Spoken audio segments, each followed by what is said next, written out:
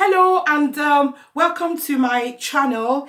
Remember, I am doing maths in science, and this morning specifically I want to do percentages. By the way, I hope you're still revising and keeping positive. Thank you for so many of you who have left comments for me. I have even had a call all the way from Kent, and I've had lots of people say to me online, can they find my link, and the fact that the videos actually helping their youngsters to revise. Please, if you have any questions, don't hesitate to ask. Those who have asked me questions, I've tried to answer. And if you ask yours, I'll answer as well. So really quickly this morning, this is a typical calculation question in science. This is from the AQA Chemistry Paper1. That's the assessment papers that have been released by the AQA exam board. This is a question in chemistry, and it's C1. Now, if you look at this question, it says figure 2 shows the structure of an alloy. And a student said to me, what's an alloy? Just as a quick overview, an alloy is a mixture of two or more metals, sometimes mixed with other materials. That's an alloy. It's a mixture of metals.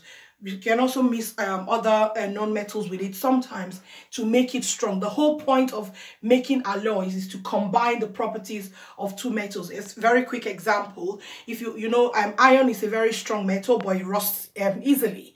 If you were to take aluminium that doesn't rust very easily, but not as strong, if you were to combine them as an alloy, you have a very strong material that would combine the property of the strength that you have in iron and the non-rustiness of aluminium. That's just to give you an example. That's how we also have gold-plated and silver-plated metals and that we use for jewelry and things like that. So that's an alloy quickly. But this particular question that I'm focusing on is in terms of how to work out the percentage. Because on the other section of the question, it says, what percentage of metal X is in metal Y?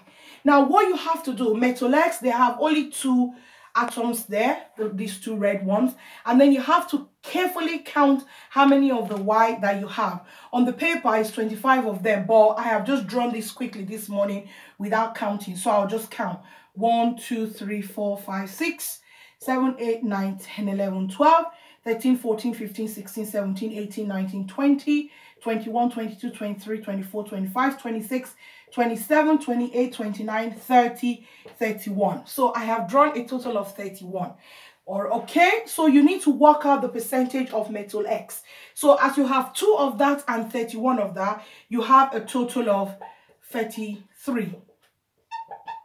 So what you do, the one that you're asked to work out the percentage of, you pop it over the total and you multiply it by 100, because percentage means out of 100. And remember, you allowed a calculator.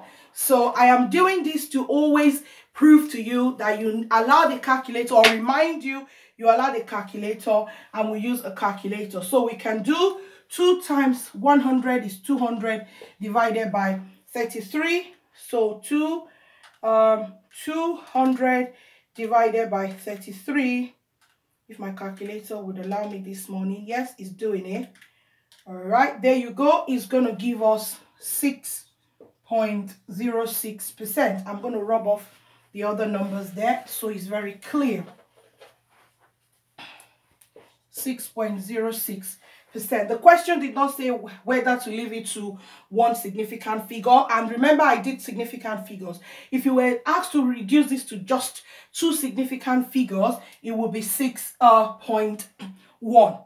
Because you would need to reduce that to 1, and that would be 6.1. But if you were asked to reduce it to just one significant figure, then it would just be 6.0 or 6 for sure.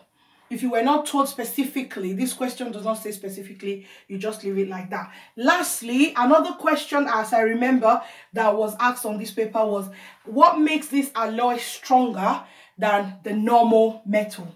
If it was just metal Y, why would this new alloy be stronger? And the answer to the question is because these atoms have different shape and they have different size compared with the normal metal Y. It therefore means that it will reduce the ability of metal Y atoms to slide over each other.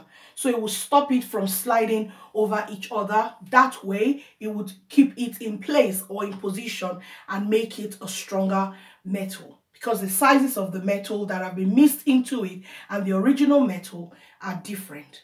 Now, from just answering those questions, it's 3 questions by talking about what an alloy is, doing the percentage calculation, and answering the importance of alloy. You can rake in a good 5 marks from just that question, and it's really that simple. It's a new day, it's a new week. Whatever you do, keeping positive and keep revising. Like I say, I always mention you in my prayer, those that are watching, all the young people that are writing their exams, please, parents and carers, let's continue to give them support. Let's continue to encourage them. Tell them they can do it. They've got everything that they need to do well in this GCSE exam, which is just, in fact, is so close now. My students are taking their first paper on the 15th of May. It's really around the corner. But I know that they can do it. I believe in the young people that I work with. They are the next generation. We've got to do everything to equip them to be able to take over.